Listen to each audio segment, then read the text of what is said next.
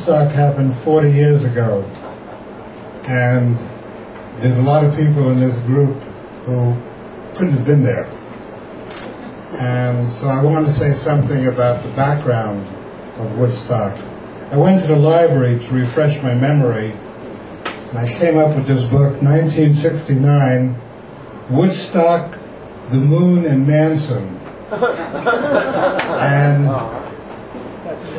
1969, 4 weeks before Woodstock, the first moon landing took place. And shortly after that, Manson and his crew of people who have been in the headlines recently,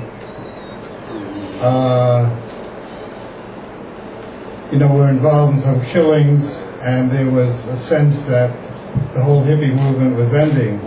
That light is a little severe. I'm trying to get it on your peace symbol, but is that okay like that? Because it was really too dark to even see it. Is that okay? But other things that happened at the time, and you have to understand this is the background, Woodstock actually happened at the end of the 60s, in 1969. In my opinion, the 60s really started with the Kennedy assassination, and that shook a lot of people up. That happened in November 1963, and at that time I had been writing for a little Mexican-American newspaper in Los Angeles, and in the summer of '63 I wrote an article that Vice President Johnson didn't like, and he sent me information that he didn't like it. And when he became president, when Kennedy was assassinated, one of the first things he did was to send the FBI out to my employer and got me fired.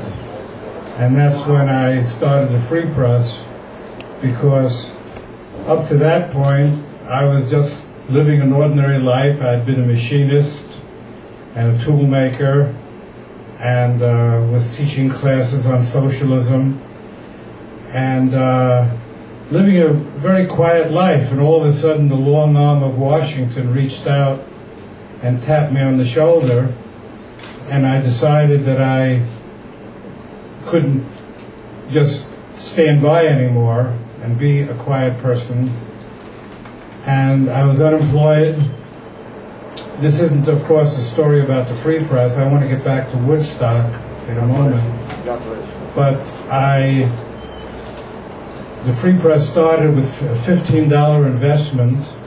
I sent out 2 letters to writers and to possible advertisers. At the end of the first week, I had $200 committed in advertising, and it was enough to print a little paper. I went to the KPFK Renaissance Fair, and we had 5,000 copies printed. I sold 1,000 copies, and all of a sudden I had $1,000, and then people gave me office space, and we went on and on and on. And the Free Press eventually, because most of you don't know about it, became a very large paper, 125,000 paid circulation. I employed about 150 people.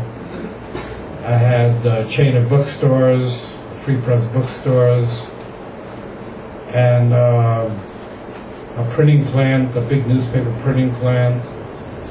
And just tell you a little bit about the history, because I realize a lot of people here don't know about it. I published the names and home addresses of all the narcotics agents in California. I'll bring that out.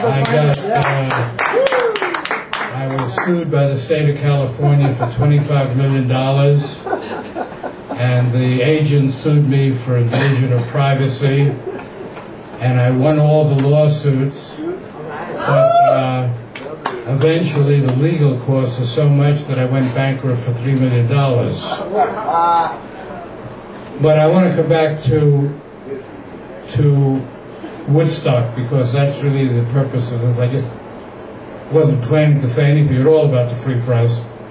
except that it seemed a little bit appropriate to do so. And I'll say a few more things at the end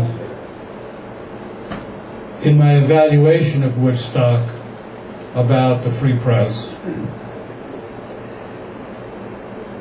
On August 9th of this year, the New York Times ran a big article on Woodstock called "From Woodstock to Sarah Palin." And there were over 200 responses on the New York Times website, which I read today, and they were all over the place. There were people saying Woodstock wasn't important because it was really just a commercial event. The people who produced Woodstock put $2.5 million into producing it. It wasn't a fly-by-night proposition at all. What was remarkable was the list of 32 bands. I think it was 32 bands. And the bands were paid a lot of money. Like, for example, it was noted in the New York Times articles and the commentaries that the group The Who was paid $12,000 to perform there.